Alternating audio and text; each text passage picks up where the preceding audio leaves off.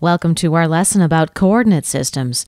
In this lesson, we'll be exploring how to use the Cartesian and polar coordinate systems and the relations between these two systems. We're also going to learn how to convert data from one coordinate system to the other coordinate system. Let's begin this all with a simple line.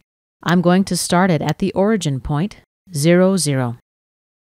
The second point will be 3 units in the x direction, tab to register, and then 4 units in the y direction, tab and enter.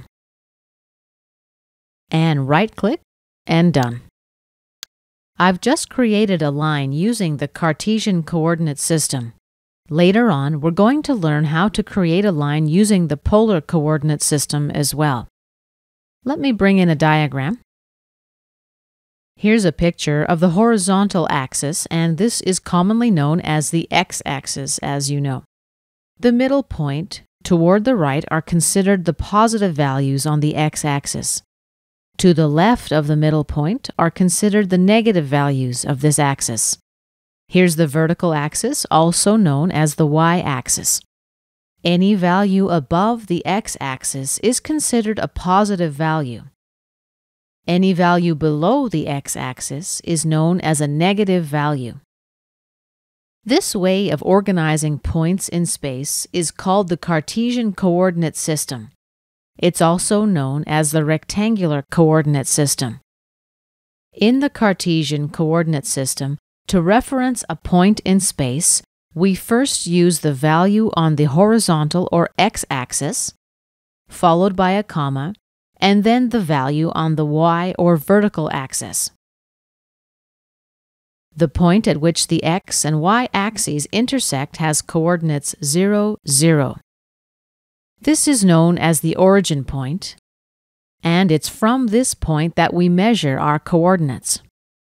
For example, let's place a point about here. We'll call this coordinate 3, 4.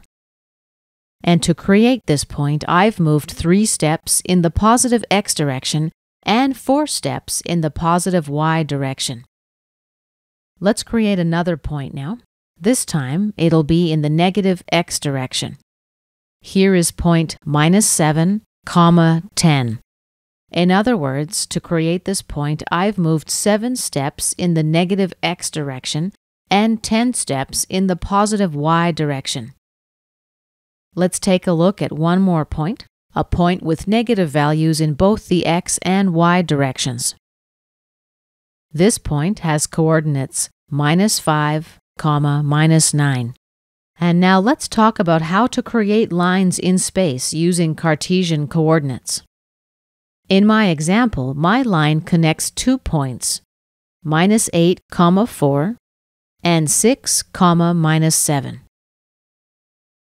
Now let's go back to the example that we started this lesson with, a line from the origin point up to point 3, 4. The first point on this line has coordinates 0, 0, and the second point on this line has coordinates 3, 4.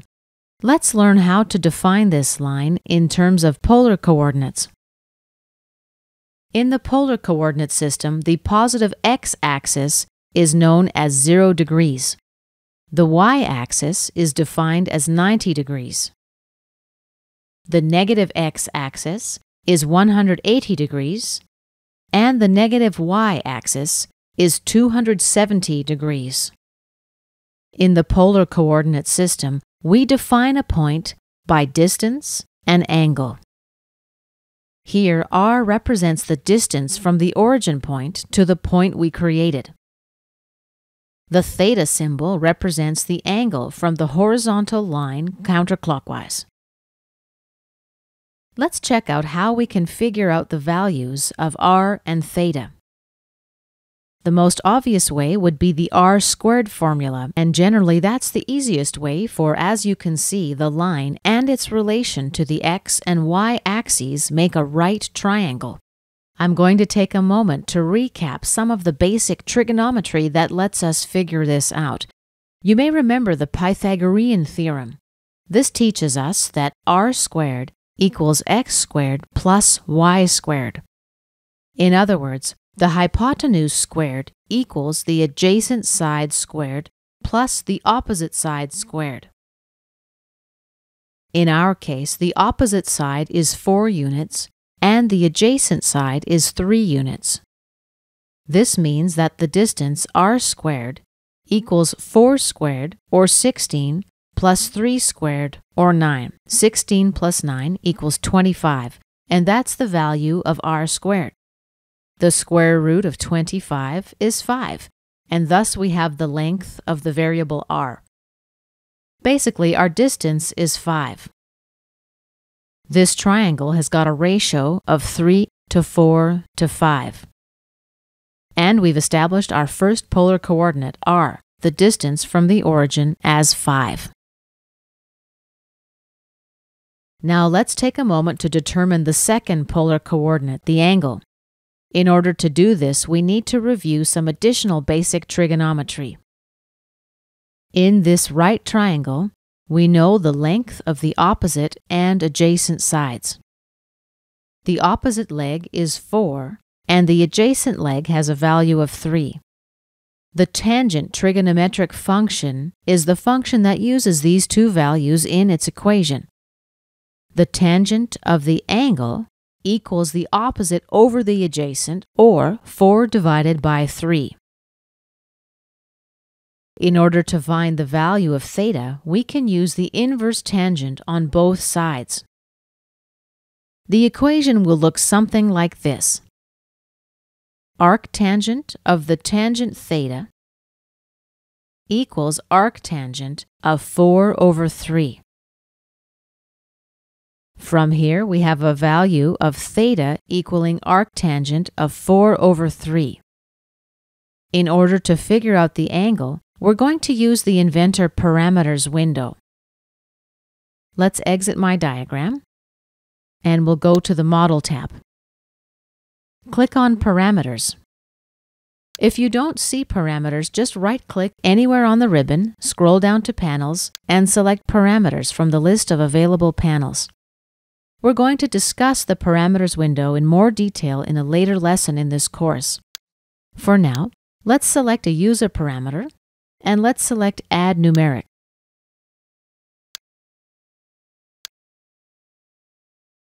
Then we'll enter the parameter name, theta. Now let's select a unit. We'll double-click in the cell, expand the angularity branch, and select degrees. Then click OK. Now we'll enter an equation. Arctan, then the argument. We enter the argument inside parentheses, 4 over 3. Oops, I entered the argument outside of the parentheses. Okay, let's get 4 over 3 inside those parentheses there.